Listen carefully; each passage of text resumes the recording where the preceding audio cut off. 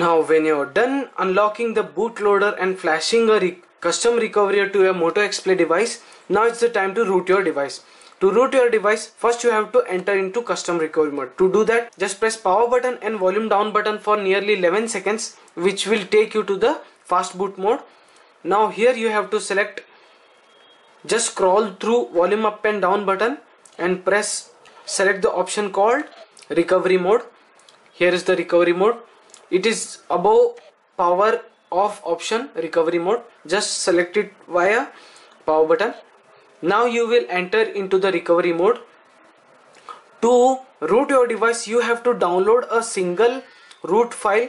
Don't worry about the file. I will place the link of it in the description. Download it and place it in internal or external storage of your device, which will allow you to root your device. Now click on install, and this is your internal storage. Now when you go down, you will find this is the file which I have placed, beta super su super user. This the version of the file. You should select this zip. Either you can place it in internal or external. To select external, just click on SD card.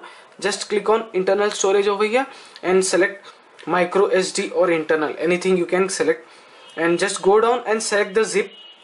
This is the zip, and it says this operation may install incompatible software and render your device unusable. That's fine. Just swipe to confirm the flash. Swipe it and your device will be rooted. I have already done this process, so I won't do it again. All you have to do is swipe it and leave it. It will root your device. After flashing the root file, just click on reboot and click on system. After rooting your device, you can even install custom ROMs and other things. To watch how to install Nougat latest ROM on your Moto X-Play device, do watch my next video.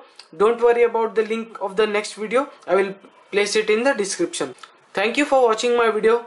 If you want to watch more such kind of videos, do subscribe me. Thank you.